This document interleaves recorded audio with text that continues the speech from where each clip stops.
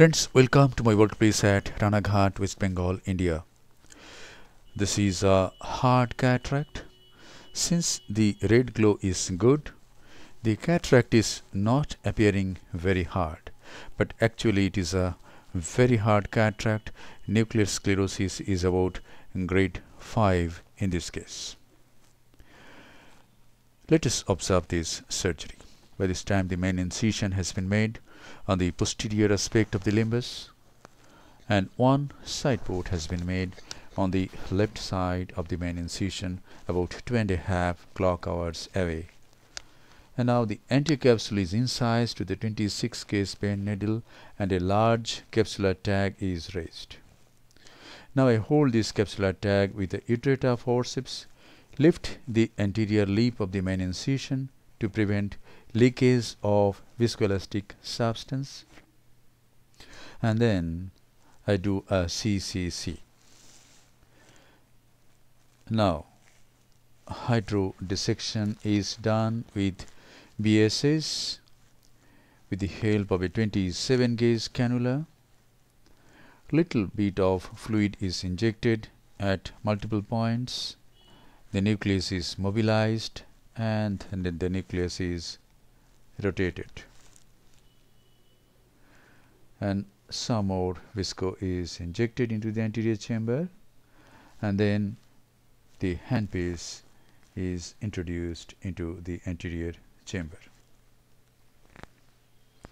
The machine being used is Faros from Otley. The tip of the phaco handpiece is introduced into the anterior chamber. Bottle height is 71 centimeter. Some superficial cortical lens matter is removed, and then this is what I call submarine chop. The tip is buried totally into the substance of the nucleus, goes through the nucleus towards the opposite equator, and near the opposite equator it is chalked like this. It is rotated 180 degree, and the two heminuclei are separated completely. Each heminucleus is then subdivided into two pieces. The tip goes into the lens matter, holds it very firmly, and divides it into two pieces. Now each nuclear fragment is tilted and it is emulsified with ultrasonic energy. The emulsification is started from its apex. Apex means this. Tilt it, and this is the apex.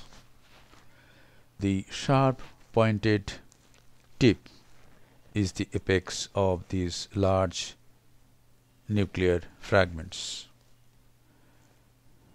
I make it blunt and start emulsifying from it, and in no time it gets conquered. Here I rotate these pieces. Again, see, this is the apex. Each large nuclear fragment is sometimes divided into two smaller pieces, and then emulsification is carried out. And this is the last nuclear fragment. At this time I have decreased the vacuum. So far the vacuum was 450. At this time it is only 150. Phaco power used in this case is 80%, and flow rate is 40 ml per minute. This is the last bit of epinucleus. It is emulsified. Cortex is very minimal in this case. however, it has to be removed. In this case, I am going to use coaxial irrigation aspiration for removal of this cortex. This is the coaxial handpiece. Here it is. The removal of cortex is really fast with this device, and it is done. Some amount of cortical matter is seen at around 3 o'clock.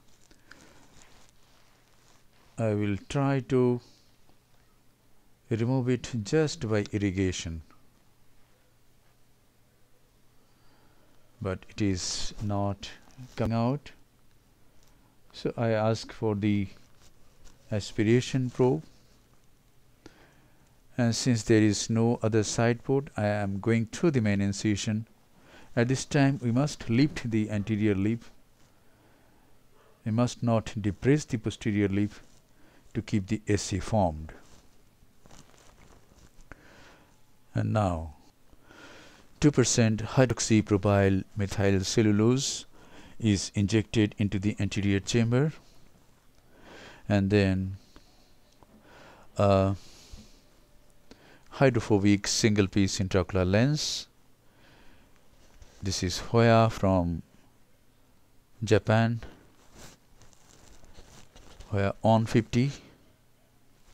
It is injected, and see what happens in this case. The lens is rotating and it gets tumbled. So I inject some visco, take 2 instruments, 2 Sinskey hooks, and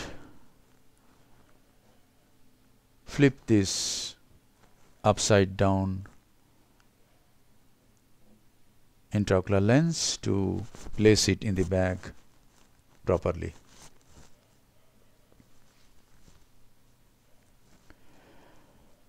And then the viscoelastic substance is removed thoroughly from anterior chamber, from the anterior chamber angle, all around from anterior chamber angle, and then I go behind the lens and remove the visco from the capsular bag, and thus thorough cleaning of visco is done. This is closure of the side port, and then a final lavage of the anterior chamber is carried out with a 23G Simcoe, and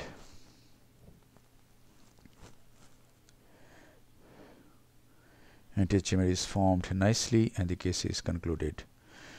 Thank you very much for your attention. Hope this video will help you in developing your surgical skills.